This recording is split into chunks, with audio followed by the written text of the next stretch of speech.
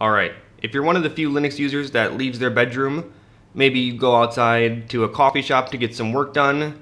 Yeah, I'm one of those people who will order a coffee and then just sit at your coffee shop for 4 hours. Don't judge me too hard. But if you're out and about with your laptop, then you probably want some kind of screen locker on your computer. Just for a little bit extra security so people aren't snooping around in your laptop if you need to leave your laptop there for 5 minutes.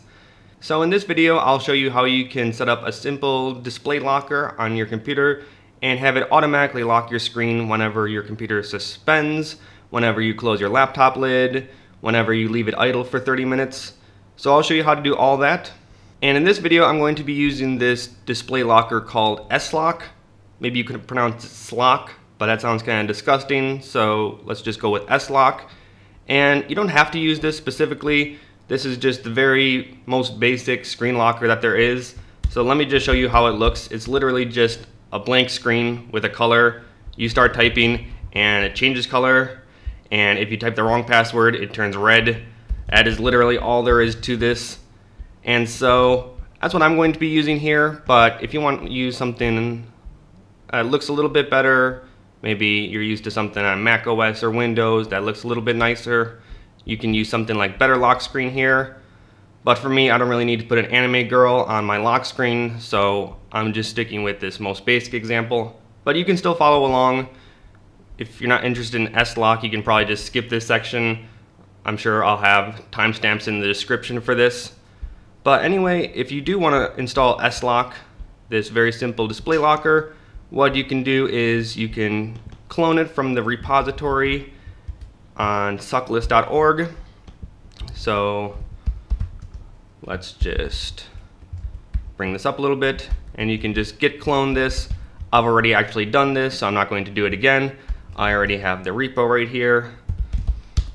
And so inside here you'll see a bunch of source code. If you've never used any Sucklist software before, don't worry too much. This is not complicated at all. Let me just show you what to do. And literally the only thing that you need to get this running is to change the config file right here.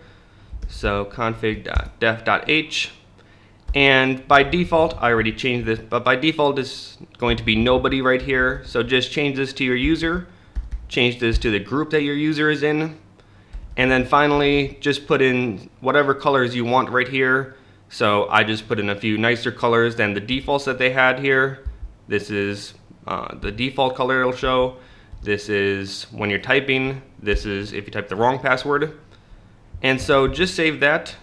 Let me just remove this config.h file here. Okay. And so now we can just sudo make install right here.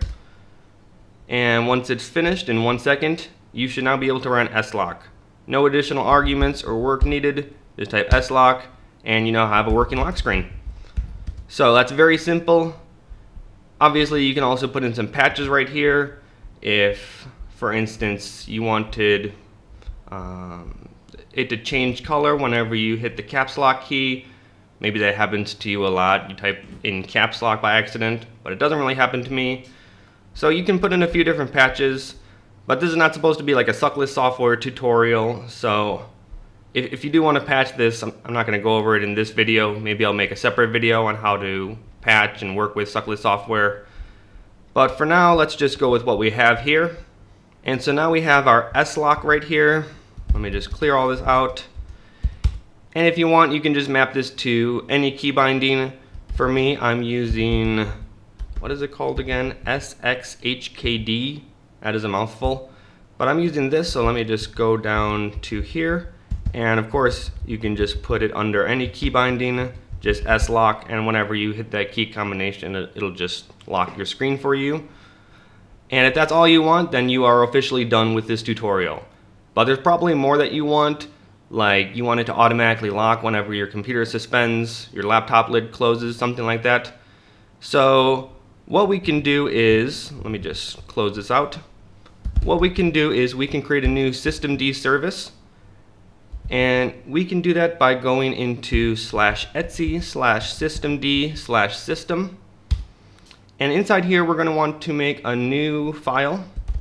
And it's going to be called, let's see, suspend @service. Open that up, and I have a service right here, and it's basically telling it before the computer goes to sleep or suspends, then we want to run this service, and in this environment, the main display, for this user, and we'll specify the user later, but this %i is just getting the user that we're going to pass to it later. Exec start is going to be the location of your screen locker, in my case slock. If you're not sure where it is, you can just run where slock. And finally down here is a sleep command, and we're just waiting for 1 second. So first we're running the screen locker and then waiting for 1 second and then suspending the computer. Because if you don't wait for 1 second, sometimes it'll suspend before it actually finishes locking the screen, and whenever you open your laptop lid, maybe you'll see a brief flash of your desktop before it actually locks the screen. So that's why we have this sleep for 1 second command right here. And then finally, just put in this wanted by sleep.target. I just copied most of this script from the Arch wiki, and I'll probably leave a link in the description so you can just copy and paste this into yours. But anyway, once you're done with that, let's just save that. And we can just enable this service right away by just running sudo systemctl enable -- now. This is so it just starts now and not just whenever you restart your system. And then suspend @Eric, or this is supposed to be your username. So the user for this computer that you're using right now, you put that there, and then .service. So once we run this, then it'll start it, and then anytime your computer suspends, then it'll automatically run slock or whatever display locker you put in there. So by default, I think on Arch at least, this is whenever you close your laptop, and we can also call it ourselves if we want. So we put a keyboard shortcut in here before. Let me just open that up again right here. So we changed this to slock, but if we also want the computer to suspend at the same time that it locks the screen, we can actually replace this with systemctl suspend. So now whenever we push our hotkey, it'll also suspend the computer as well.